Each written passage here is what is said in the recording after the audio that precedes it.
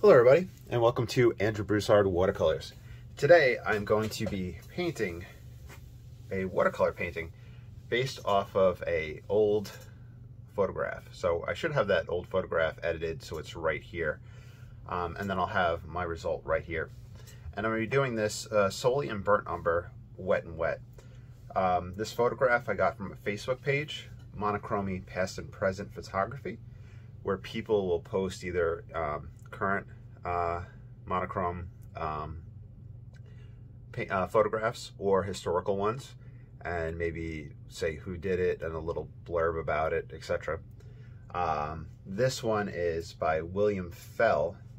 It is November 1st, 1914. It's when the troops, carriers carrying Australian and New Zealand soldiers, horses, and supplies to the First World War.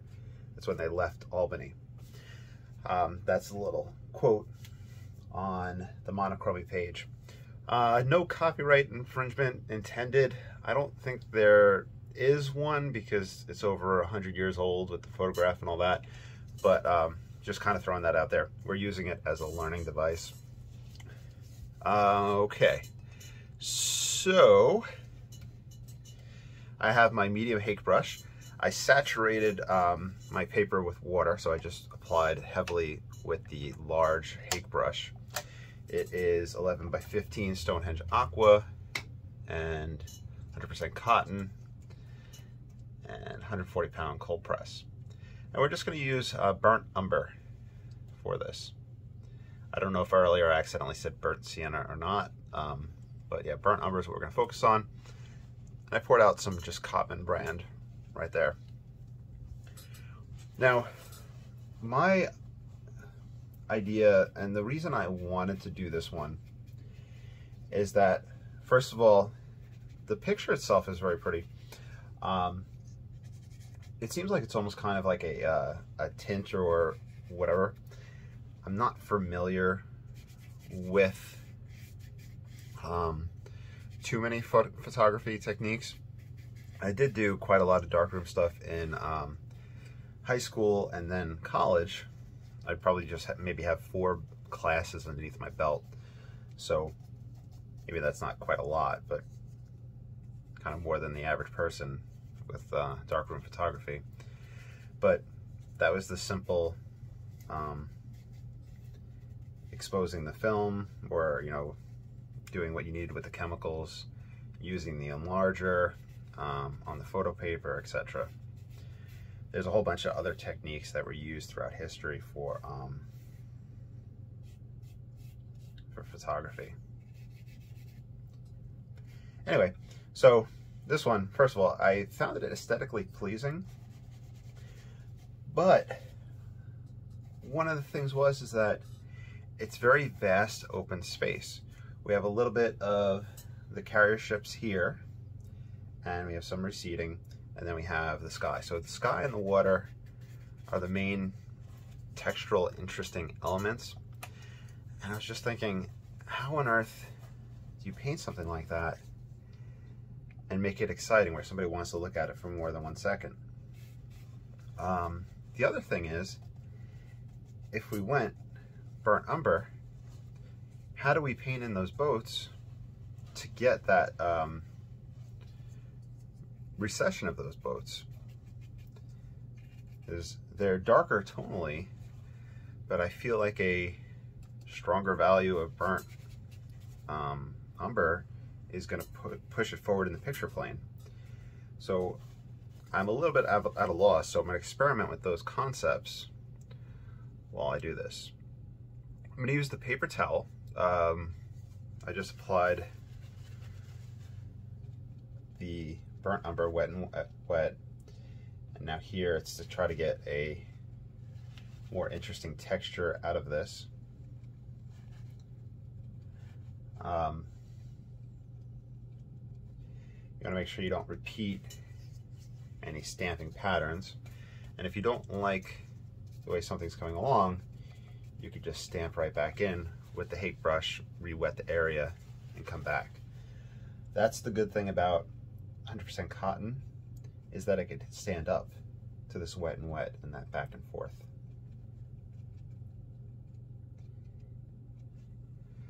There's other papers that aren't 100% cotton, but professional grade, and you just have to learn your paper in order to really kind of understand what's going on. Where if you're using the Fabriano Studio, which is 25% cotton, as you practice with it, you'll learn what it can handle and what it can't. Just like I use this all the time, the Stonehenge Aqua, that if I was to move over to arches, that there's a difference that I can feel, and I would feel a little off using the arches. So part of it is using quality paper, and part of it is learning the paper that you're using.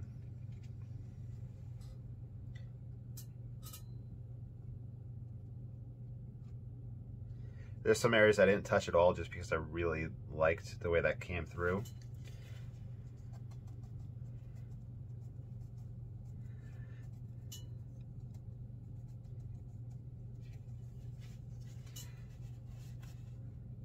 And I want this to kind of be a mid-tone right here like it is in the photograph.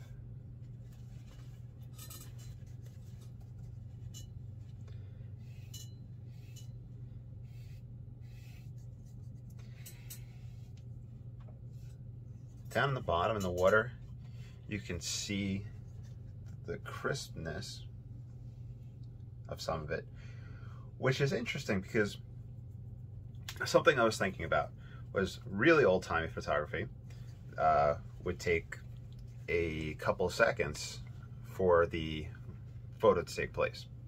So everybody would have to stand still. The trees would have to stand still, the water would have to stand still for the photographer. Or, since you can't get the water to stand still, the water itself would probably seem very smooth in an old-timey photograph because it's been moving for whatever time, the duration that you have that exposure set for. Here we do have that crispness, so I'm wondering how much technology had grown by, when is this, 1914, so World War I, to be able to do a short exposure to get that crispness of the water. So that's just a little personal thought. And I want to be careful of leaving too much of the hake marks there. That even though I'm wet and wet, you could kind of see some of those individual strokes. What might help is if I put this down, I get a thin piece to try to lift off white lines.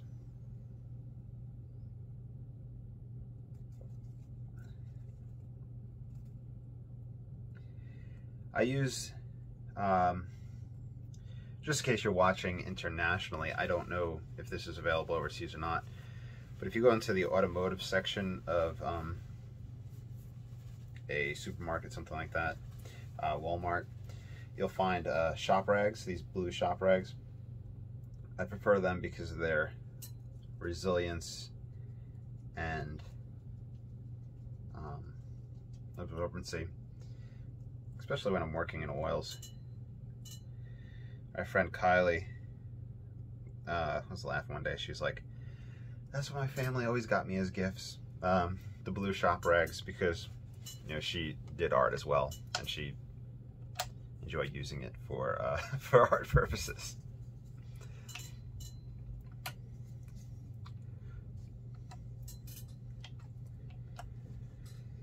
Also, during the, I know we're still in a pandemic, where things are at right now, I'm not sure worldwide, but whenever things got bad in America, we had a lot of, toilet paper, paper towels that were sold out, and hard to find. But when you sauntered over to the automotive section, there were these blue towels. I didn't use them for, you know, household purposes, but you know, you also go back into the automotive painting section, whatnot, like house painting section, to get gloves and masks too when they were sold out in the health department, in the pharmacy. Okay, so here I'm still wet in a lot of areas on this painting. I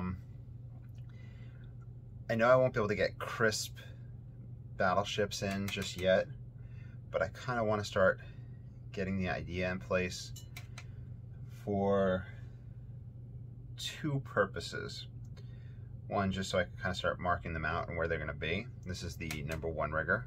In fact, let me get stronger, just pure pigment. And two, the reflections, and see if there's any reflections apparent anywhere, so I can take advantage of the wet and wet at this stage. Like this guy right here, he has a shadow cast.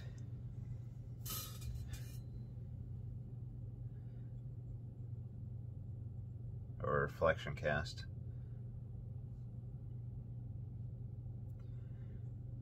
And hopefully we can get that nice and soft, just naturally through the idea of the wet and wet itself. It'll create that illusion for us.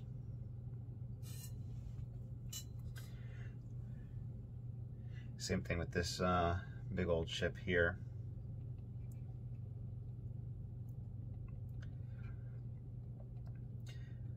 Somebody on my Patreon page had messaged me. I believe she had recently moved and she was getting back into painting, and she was concerned about the large quantities of pigment that she was using, because she was following along with the videos that I was doing and saying how she was, I guess, maybe not able to get the softness. And I responded back and said hello, you know, very nice message. And I thought two things initially when I was writing that message back was that the quantity of pigment might be a personal preference and a kind of a demonstration of your personal hand into the painting. And second, Percy. I got the cat Percy. Somebody had requested Percy be on film. Let me see if I can grab her. Percy! Okay. Percy, you can't stand on the painting, but you can come underneath and say hi to everybody. Let's see if we can get her to turn sideways. Nope, she's just going to paste it. There you go. That's Percy. And second, pigment-wise and pigment load, some painters will use a very large, heavy approach with the pigment in wet and wet stage, and whatchamacallit, the tonal shift that takes place as it dries alleviates the excessive amount of pigment that you put in, or shifts the tonal value down. Ranson in his books will always say in his wet and wet stage, people would gasp at the large quantity of maybe Payne's gray that he was putting into the sky. But what is happening is that, and I've talked about this before, I'm taking just a clean brush to pull up some whites here. What's happening is the tonal shift, the drying shift that's taking place. Think of wet cement, wet blacktop, compared to dry cement, dry blacktop. How darker it looks. So kind of the water being in there, the refraction of light taking place going through it, it's just making it appear darker in this stage. And then when you dry it off, things lighten up. So don't worry too much about too much pigment, is what I'm saying. Lift up a little bit here.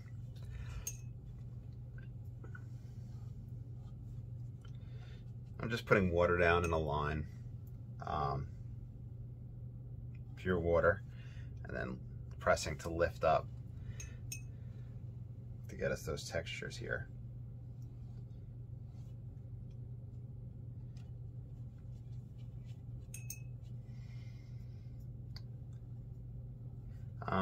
To add into the pigment and tonal shift idea, some things do not shift as much when they dry. I've noticed that with mixtures of phthalo green and quinacridone rose, and burnt umber itself doesn't really have too much of a drying shift when it dries. There's a website, handprint.com, where the author goes into extreme detail into drying shifts of different pigments and the different degrees that they go. And whenever I mention handprint.com, I always issue a warning that it is what we call a rabbit hole, where there's just so much information on watercolor on there that it just becomes so overwhelming, and then it just starts making you question everything. So go there with a kind of a warning. Just getting a little idea of the smoke rising from these. I'm using the side of the hake, not the hake, the number 1 rigger for a little bit of these textures.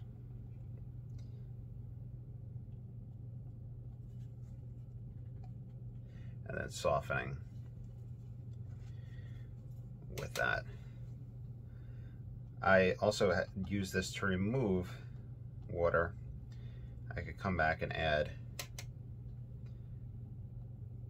harsher, darker spots with that pigment there.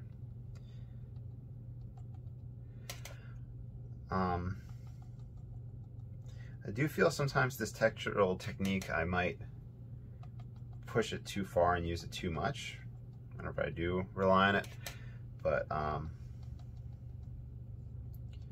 because the scene, I'm only using one pigment, and I'm only using, we only have the sky and the water, I think I can use it to kind of maintain interest for the viewer. I can soften it if need be.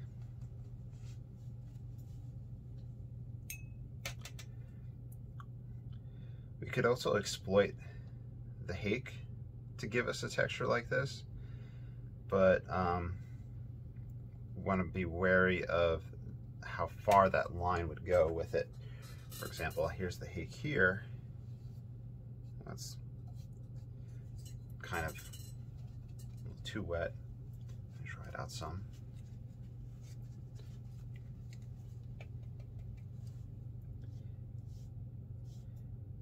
So you see the texture that we're starting to get there? I want to be careful of that stamping effect where it just seems repetitive.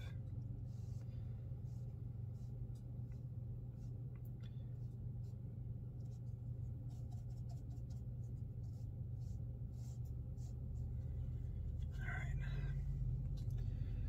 We do have some darker values here. Darker values here.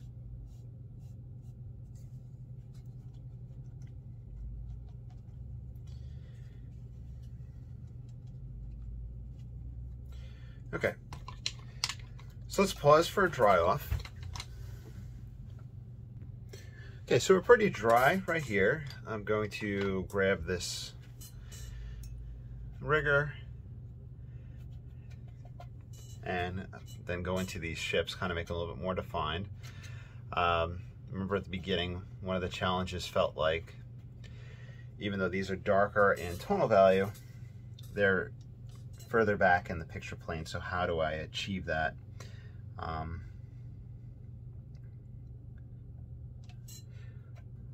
I don't know if I answered that question that I posed out loud to myself, but I'm going to paint these guys in and then speculate. So, usually we'll do darker values closer in the picture plane for aerial perspective. And I'm kind of just thinking this out as we speak. So I do remember somebody recently saying and showing in a picture that they'd posted a painting, said, you know, notice the darks in the background, that, you know, you can obviously, you know, this is an example of being able to get that recession even though the darks are further back. So I would think that the elements around it would have to play a part in it. Meaning the way we shaped the sky, and as we got closer up, our clouds got bigger. As we come closer in the water, we have more detail. Using the linear perspective and those other perspective devices would help this one sit in place. I think that would be the answer to it.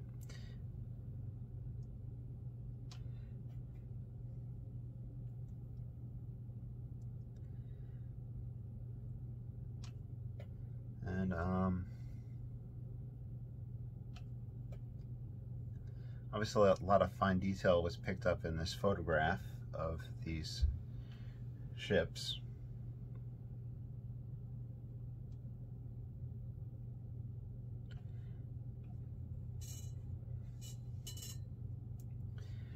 You have a lighter one back here, so comparatively, this guy being lighter will hopefully help.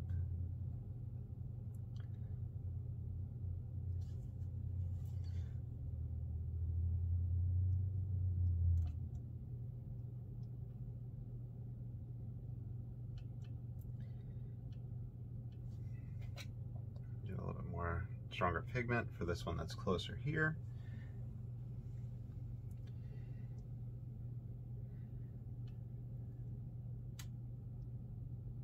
This one sits on a slight angle.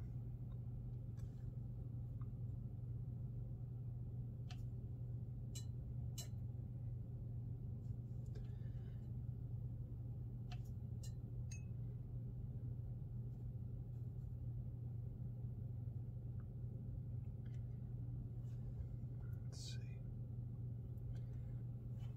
Dang it. Yep, there we go.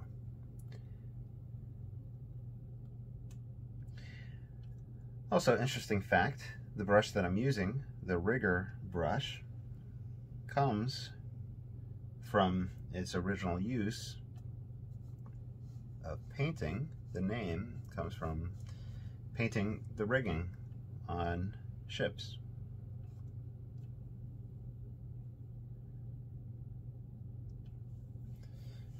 Got this.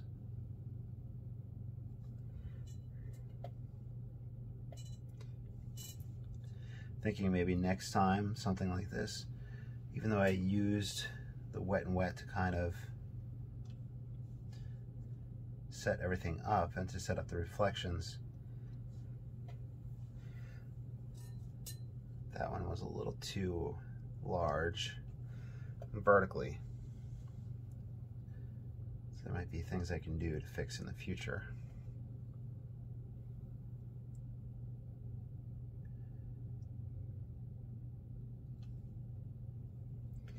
There's a little boat right here.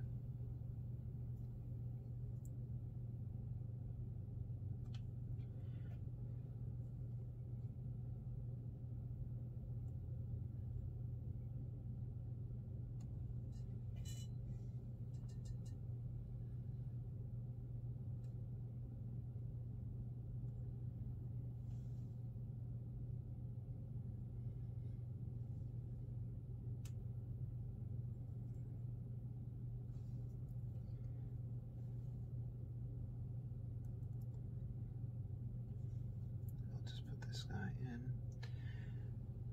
Then we'll see if there's any last minute adjustments we can make, anything we want to play around with.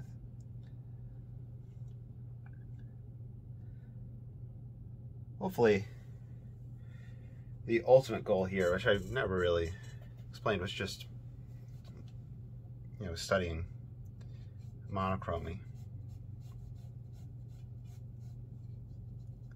and what we can achieve texture-wise.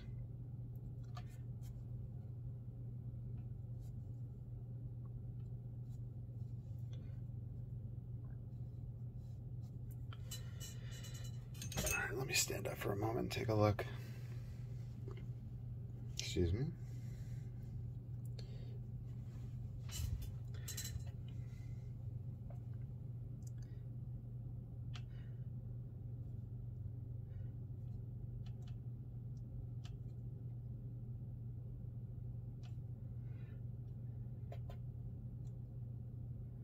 I'm going to pause to do a dry off.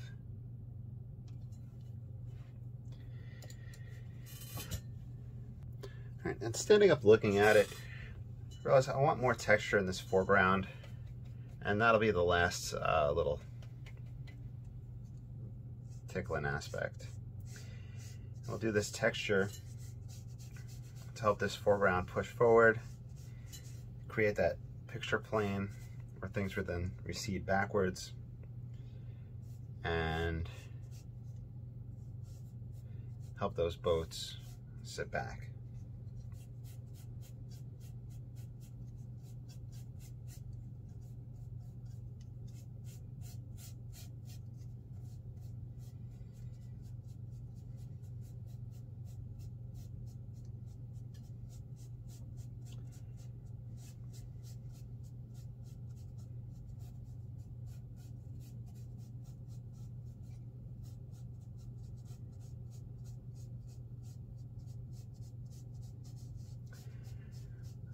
I think if I was to do this scene again, the top right and top left would have stronger concentrations of pigment.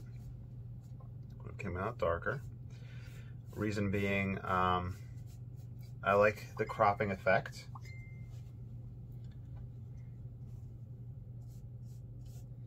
And in the original photograph, we do have that darkness in the top corner of both sides. Also in the bottom left and right, we do have that. And you'll notice that I personally just really enjoy that location of darker tonal values.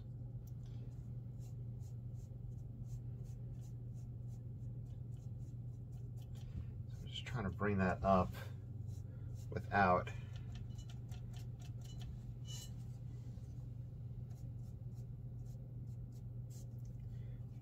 making it seem too forced. See, like right here is where I would have went darker. And right here,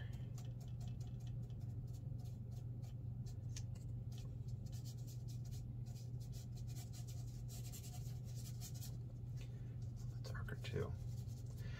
So, anyway, on that note, I hope you enjoyed. Please let me know down in the comments if you have questions, comments, anything like that. If you ever want to follow along with one of these tutorials, feel free.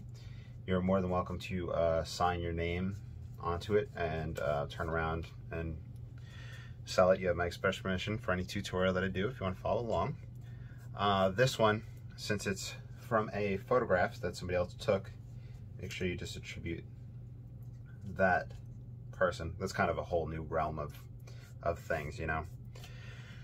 So just be wary there. If you want to support the channel, I have a link down below to the Patreon. I also have other ways you can support the channel.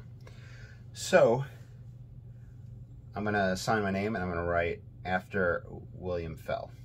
So I will stop it at that. I hope you enjoyed, and I will talk to y'all soon. Have a great day.